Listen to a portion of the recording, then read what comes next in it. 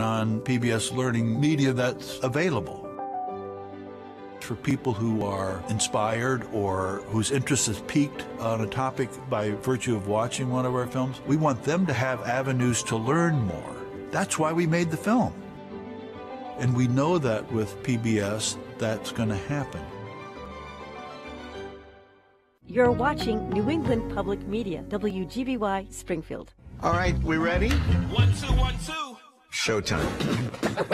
I'm intrigued. I'm really Korean. You know, I'm pretty Mexican. You descend from a Native American woman.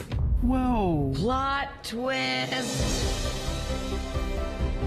Oh my gosh. This is him? I love knowing I'm a part of this. This experience I'm going to carry with me the rest of my life. Finding Your Roots premieres January 4th or stream at nepm.org.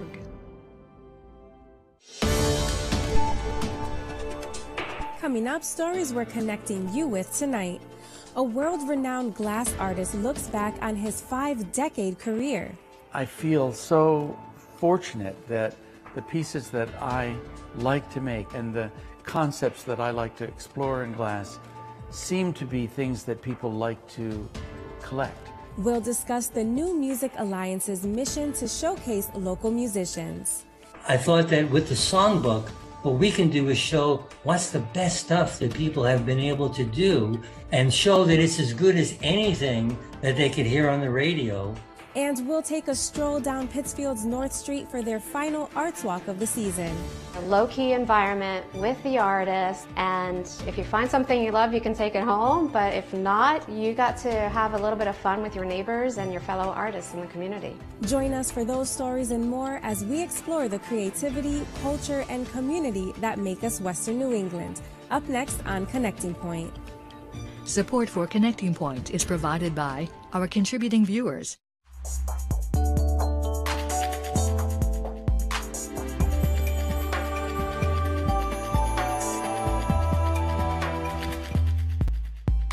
Good evening, and thanks for joining us for Connecting Point. I'm Saidalis Bauer. Artist Josh Simpson first made glass in 1971 while spending a winter semester at Goddard College. That year, he rented land in northern Vermont, lived in a teepee, and built a tiny glass working studio out of old barn beams. Today, the 72-year-old Shelburne Falls resident is considered by many to be one of the best glassblowers in the world. Producer Dave Frazier talked with Simpson recently, who reflected back on his 50-year career. When I started to blow glass, I never for a moment considered it as a potential career. It was just the most fun, exciting thing that I could possibly do at the time. For half a century, Josh Simpson has been creating art objects from glass. His studio is this big red barn just off the Mohawk Trail in Shelburne Falls. I think that all the work that I do is in some way related to space, whether planets that I make give you an idea of what it's like to be an astronaut orbiting around a small little world, but I also make pieces that I call tektites that have used the same formula of glass as meteorites that have fallen to Earth from outer space. I also make plates that are what I feel are my idea of what it's like to look up at the sky on a perfect summer night. The process starts with a small, red-hot, malleable mass of liquid on the end of a blowpipe. Fighting gravity with every turn, Simpson stops only to reheat and then rework the piece until he's satisfied with the outcome. Glass is insanely hot. You can never touch it. It is one material that, as an artist, I can never, ever touch it with my hands. The result would be horrific. And so my job is to create something and get that liquid to cooperate. That's part of the challenge. That's part of what makes it fun, is the fact that you need to get as close as you possibly can to this dangerous liquid. That's good. Ideally without burning yourself, or close enough to feel the heat. In 1976, Simpson started making glass planets, complete with oceans, continents, volcanoes, and clouds. Some of them have literally left this Earth into outer space, traveling with his wife, astronaut Catherine Katie Coleman, who lived on the International Space Station for several months in 2011. The way he looks at the piece, the way he just is so sure that if he wants it to be a certain way, he can just do that. It's in a way, it's like the space program, where people say, well, when are we going to get to Mars? Well, we're going to go when we're ready. And it's a long journey, and it's a lot of actually small steps. I see that in his work as well, where something that he's been thinking about, 40 years ago, a kind of combination of glass, and then with what he's then been learning, I'll see him kind of go back to that and go, wow, that thing that I couldn't do back then, now I've got a way to do that. Josh and Katie married in 1997, and one would think that marrying an astronaut was the reason for the creation of the planets. But according to Josh, that's not the case. I was making planets long before I met my wife. It is amazing to me that Katie joined NASA in 1992, and she has gotten to explore the world the way I imagine exploring the world. I make these glass spheres, and I think about flying around those, whether it's an underwater scene or whether I feel like I'm an astronaut flying in orbit around one. Many of the planets Simpson's made have been planted on mountaintops, hidden in forests, and buried at sea all over the world as part of his Infinity Project. He estimates that at least 3,000 globes have been hidden in diverse places around the world. When I moved here 40 years ago, no one was collecting my glass. And I thought, I should make little spheres and hide them around the world, not with my name on them, but I should just hide them, and maybe someday they'll be found by a random stranger or by a kid, and it's kind of a present to give to somebody in the future. Since learning glassblowing in the early 1970s, Simpson has made thousands of planets, as well as tremendous glass platters, goblets, and bowls. The largest planets are a foot in diameter and weigh 50 pounds or more. I feel so fortunate that the pieces that I like to make and the work and the concepts that I like to explore in glass seem to be things that people like to collect. And I've just been incredibly lucky that people understand what I'm doing and want to share that.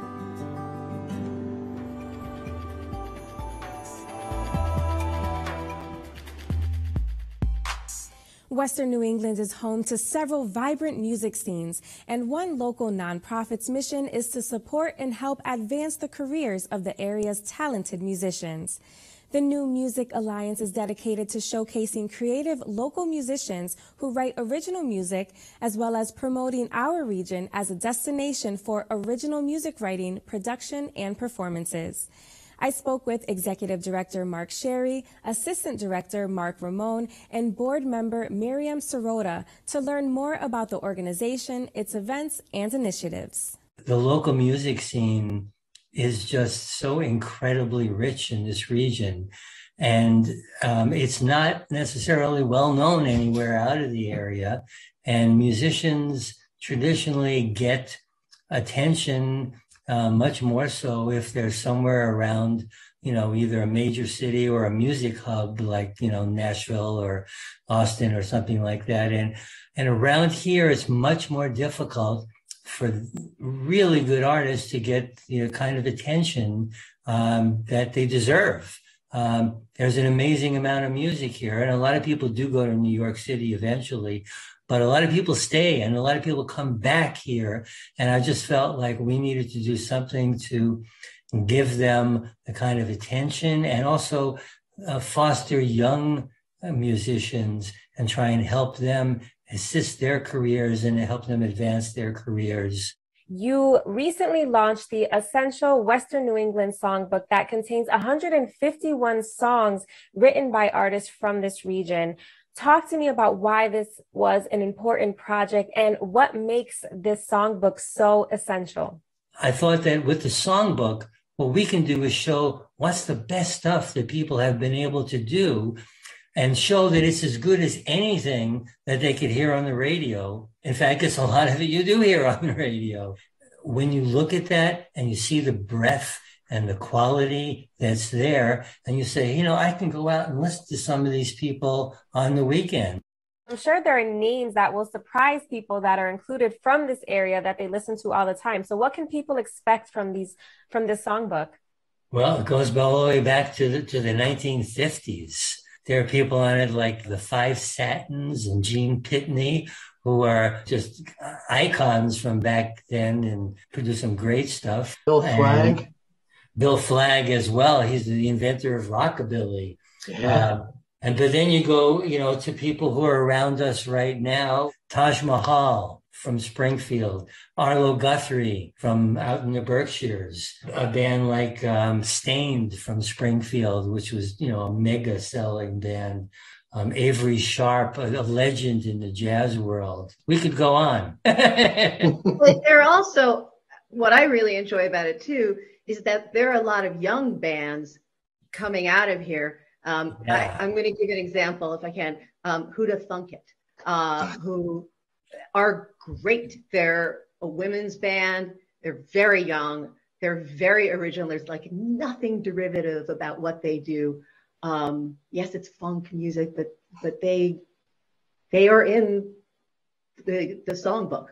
Now, there are several ways that you work with local artists, including offering workshops that are available on your website, as well as having the New Music Alliance Radio Hour that the three of you are DJs for, and it airs on several local stations. Now, 2 years into this show, what have you enjoyed most about it? And has there been anything that has surprised you about doing this radio show? I just think that it's great that there are alternatives to what large companies and nationwide commercial stations are feeding us for entertainment.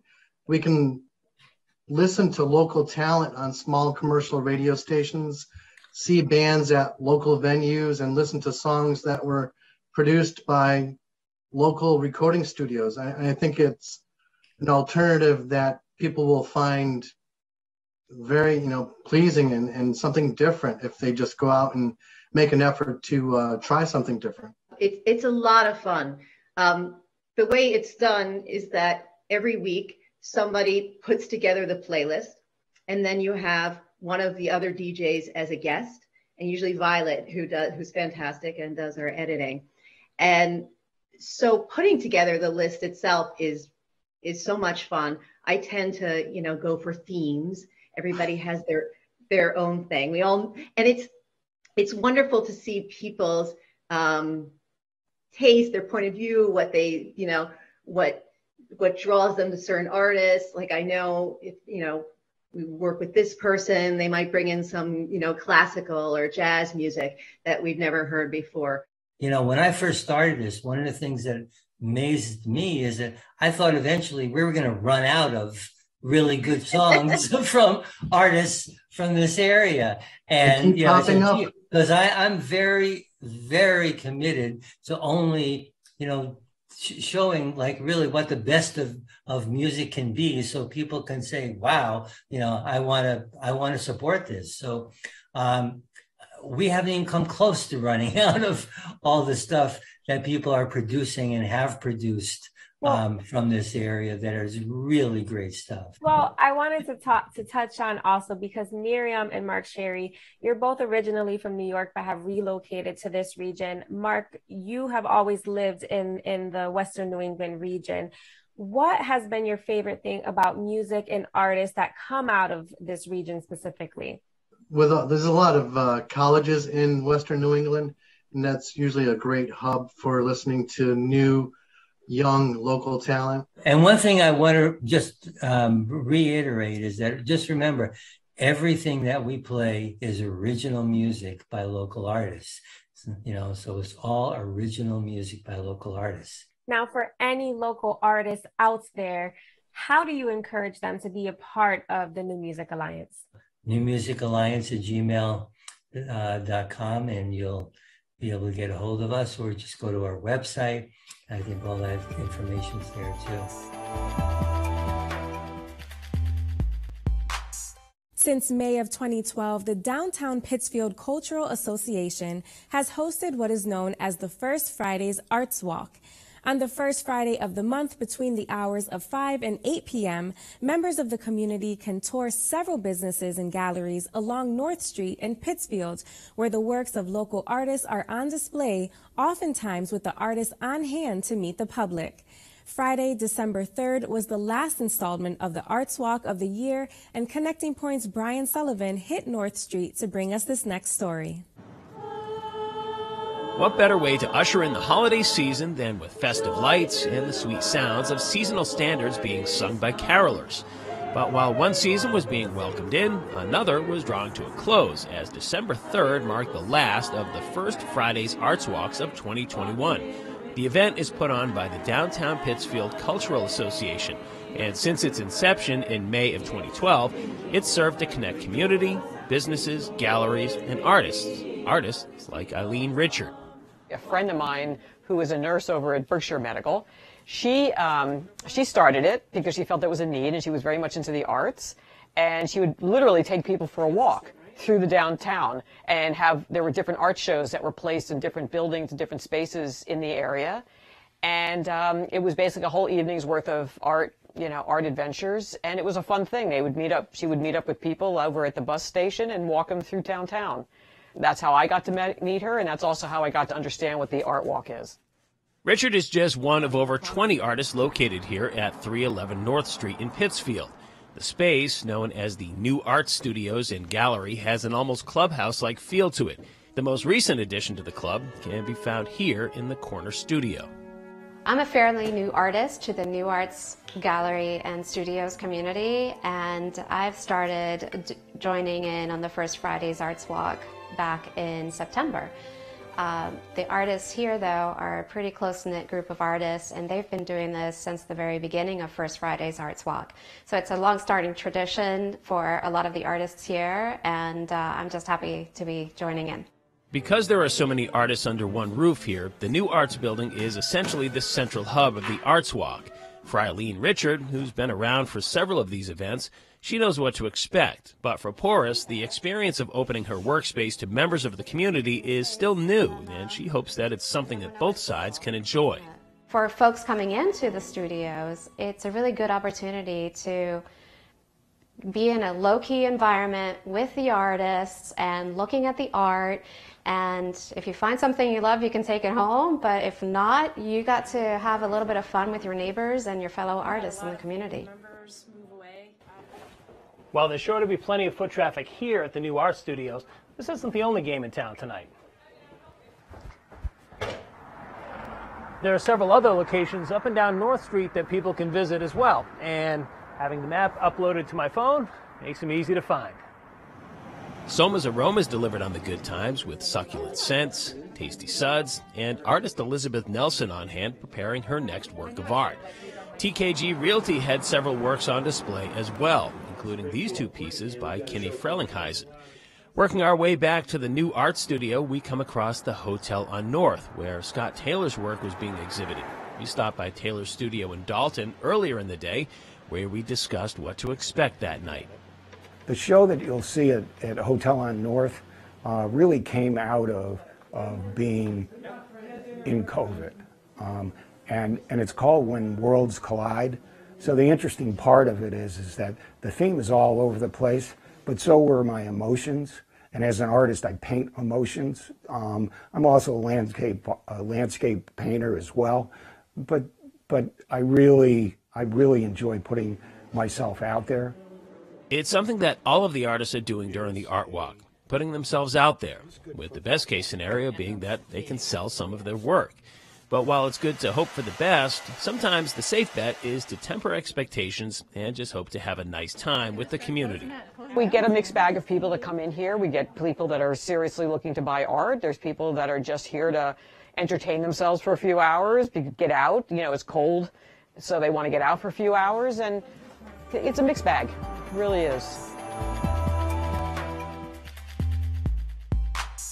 Every Friday night, Connecting Point explores the creativity, culture, and community that make us Western New England. But it doesn't stop there. You can find us online anytime for exclusive features and content. And in this week's Digital Extra, we hear from the 3 artists participating in Pittsfield's final First Fridays ArtWalk of the season to learn about their individual styles and experience as artists. I am an abstract artist. I do a variety of types of abstracts because I translate music into paintings. So that means that sometimes a piece of music will be very geometric and straight lines, and sometimes the music is very soft and moody, and so I have much more of an abstract landscape kind of feel. Don't miss this Digital Extra, available online right now at nepm.org/connectingpoint. Award-winning journalist Richie Davis is back with a new book entitled Goodwill and Ice Cream. This collection picks up where his last book, Inner Landscapes, leaves off, sharing more true tales from extraordinary lives from throughout our region. The stories span 4 decades and were originally published in The Recorder, the daily newspaper in Franklin County, where Davis worked as a reporter for nearly 45 years. Davis spoke with me about the book and the importance of local journalism. One of those stories was about unlike any of the other stories, it was basically a tour of all of the Franklin County ice cream places. 10 ice cream places on the first day and 7 on the second. The we is a friend of mine, 13 years old, who I took along because I figured, how can I describe the differences between ice cream? And so Ethan Schweitzer-Gaslin came along with me, and because I knew he could articulate things in a way I could never do it. And we finished up the second day, and we went to the Ashfield hardware store, where Laura Bissett, who co-owns the store, said, we want the spirit of goodwill and ice cream to prevail, because they were selling ice cream for $1 a cone or 50 cents for kids. And goodwill and ice cream just kind of spoke to the spirit of the whole book for me. Now, Goodwill and Ice Cream serves up true stories originally published in the Greenfield Recorder, spanning over 4 decades. How did you go about choosing which stories to include in these collections, and how did it feel to revisit the stories?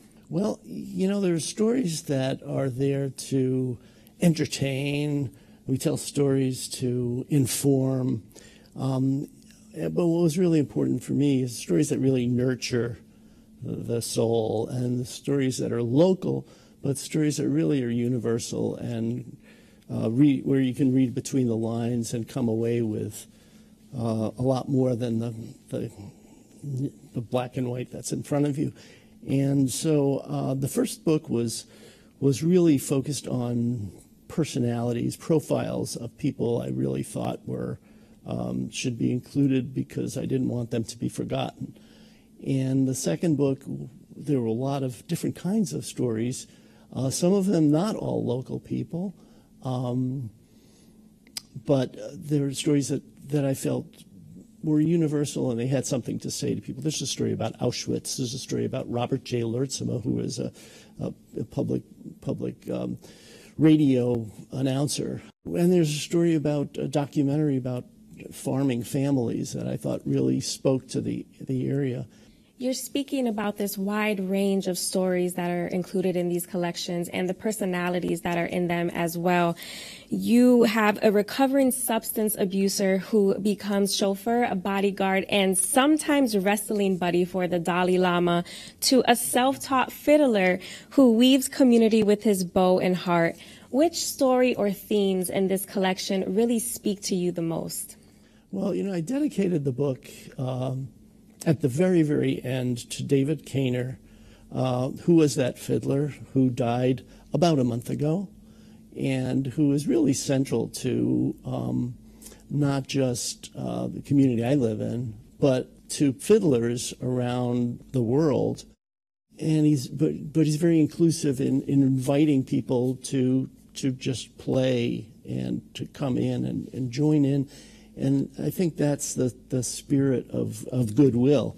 In the book, you also touch on the changes and struggles of the newspaper and print industry that you have witnessed in your nearly 45 years as a reporter and editor.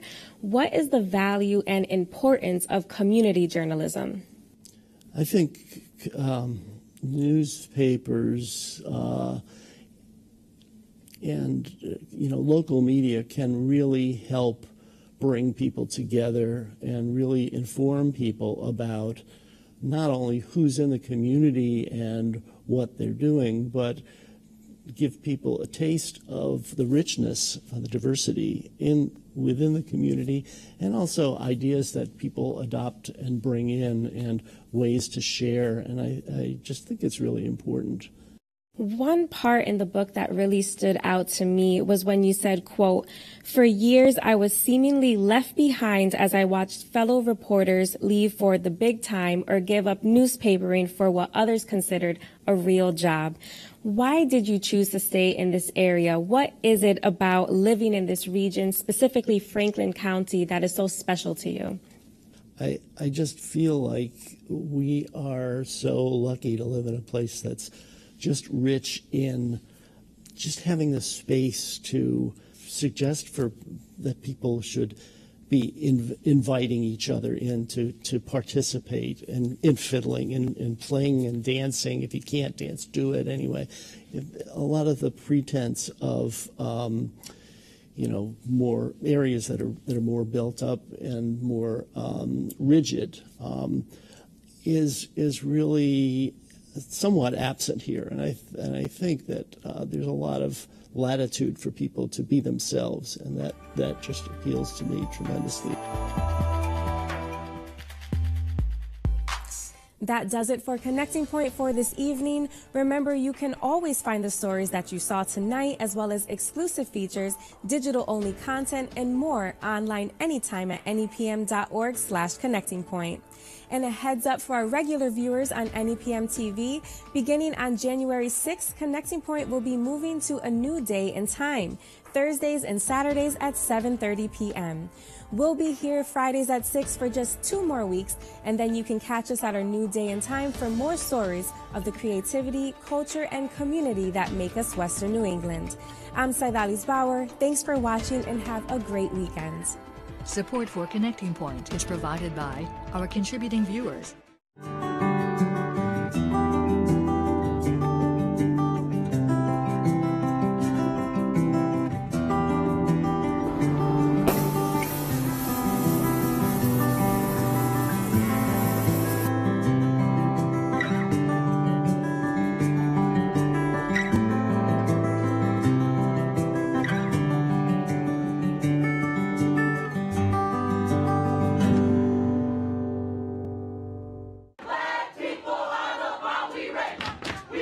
Meet Janae and Bella, activists in the fight for Black liberation. See the movement reframing the discourse on race and justice.